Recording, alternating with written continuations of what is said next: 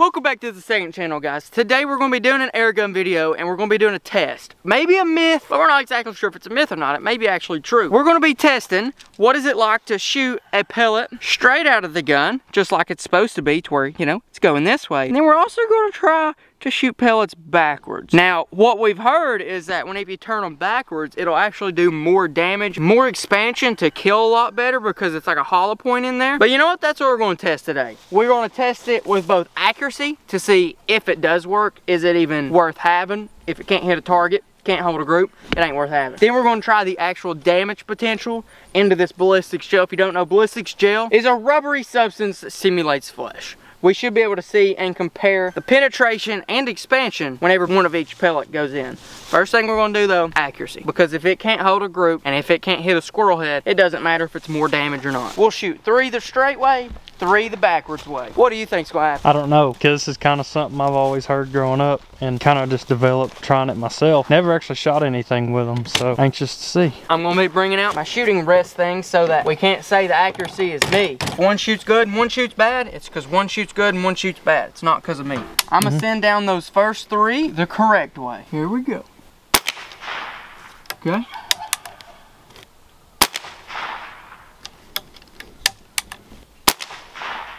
Alright, now we're going to be sticking them in backwards. And if you guys still haven't really figured out what we mean by that, come on over and I'll show you. So like we was saying, the correct way is to stick it in point first, the way it's supposed to, and to shoot it backwards, we literally just turn it around and we kind of make it go in the incorrect way. And it's kind of hard to do because they're not made to go in backwards. Alright, that's what we mean right there. Check that out. It's a lot different, but we'll see what it can do. That hit a lot harder, I know that. Now if it can hold a group, we may be onto something. Alright, let's go look at it. Accuracy wise, here is it on the normal one. That's 1 hole right there, and then 3 that's all practically touching each other. Pretty small holes though. Over here is the reverse bullet. Not a bad group. That can definitely still kill a squirrel if I'd sight it into that, and it leaves a lot bigger hole. One thing that is interesting is, look, 3 of them hit gel, and all 3 of them went through the inch and busted out the back side. So I think it did. Oh no, it didn't. Wow. You know what? I'm seeing some pretty crazy results right here. I'm gonna save this till later. All right, this is pretty cool. We're gonna go ahead and shoot into the gel. I will say it is working just as people said it would. I'm not saying that he's lying. I just never seen it for myself. Here we go. We're gonna send one straight into the gel, the correct way, and we're looking for 2 different kinds of results. One, we're looking for penetration. Is it gonna go in 2 inches or is it gonna go in 5 inches? And 2, what happens when it goes in? Does it hold its shape small or does it really expand and open up and tear up a lot of meat once it gets inside? Here we go. That one just a good little thug, and now we're putting them in backwards.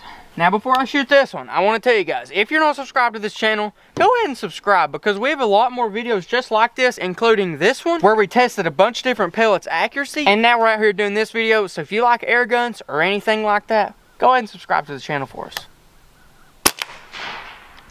It definitely sounded like it opened up the bigger hole, but once again, I don't really know. As we walk up, we're most likely going to need a knife. And for that knife, we have the KY pocket knife. If you're a fan of the channel, you've probably heard of this before. But if not, if you want to buy anything from KendallKy1.com/shop, like this hoodies right here, this is the Black Bear hoodie, or even this knife or any of the hundreds of colors it comes in, go to KendallKy1.com/shop and use promo code AIRGUN10, all caps, and that'll get you 10% off whatever you want. All right, here we go. Let's look at the penetration. Looking at it, right here's the 2 holes. Pretty similar holes, not a big difference. As we go in, penetration is a big deal. All right, the one that was put in correctly went all the way through the 6-inch block. So straight through it, we don't even know what it looks like because it went through it. We may try another test and see what they do after it has to go through something hard, like maybe a groundhog skull, or in today's test, a packet. But yeah, the first one that we put in correctly, all the way through, no questions asked. However, the one that was put in backwards did not have no questions asked and appears to not have penetrated but 1.5 inches. Did it do more damage in that 1.5 inches than the bigger pellet did in 6? That's the question. That's the question. Check this out. That thing flattened right out, dude. That thing flattened out really nice, dude. Compared to what the other pellets do, here's the one that I saw earlier. Once again, it flattened out really nice. Now, I can tell you right now, no, that's not going to penetrate as far, but but how much damage will it do in the little bit it does penetrate? Quite a bit. About twice the damage of a normal one. Right, because it's twice the big or whatever. I don't know, but now we're gonna shoot through this. Same exact thing, shoot through it, and yeah, we'll go from there. What do you think they're gonna do after they have to go through something hard? I think it's gonna open up just as good. I don't know how far it's gonna penetrate, but I think it'll open up, but if it can't make it to the gel, it won't be of any use. All right, here we go, through paper. Here we go. Going in backwards. My prediction, which I want to hear your predictions too in the comments, but my prediction is that I think it's going to flatten out, transfer too much energy to too much of the paper, and not really make it in too far, if any. I don't know if it's going to make it through the paper. that definitely hit gel. Yeah. All right, let's see what the damages are. Turning it over, I believe everything did go through. Question is how much? Question is how much and what did it do? Oh, I see, okay. What is this? What is that? Is that a pellet? I don't know, I was wondering. A wad of paper, I don't even know where that came from. Looks like these are the two that we're working with though. Even after it went through the paper, still went in very deep.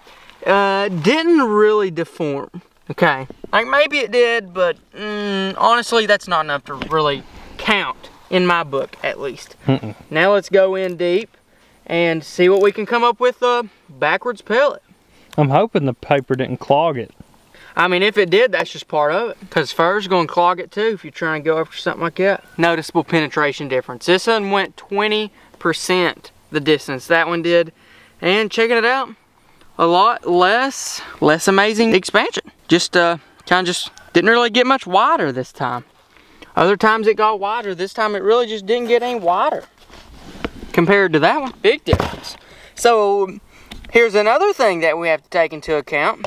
What if the expansion's good, but the expansion is inconsistent? Because at that point, it didn't expand any more than the regular one, and it didn't penetrate nearly as much. But the time before that, it still didn't penetrate, but it expanded twice the size. Maybe there's just an inconsistency in expansion, which is really important. What do you think? I think we kind of busted a myth. In what way? Is it worth doing or is it not? I think it is. You think it is worth doing? I think it is. Because, I mean, you're not having to pay any extra to do it. But are you getting as much consistent penetration and expansion? You're usually getting more. I mean, I feel like it's a toss-up.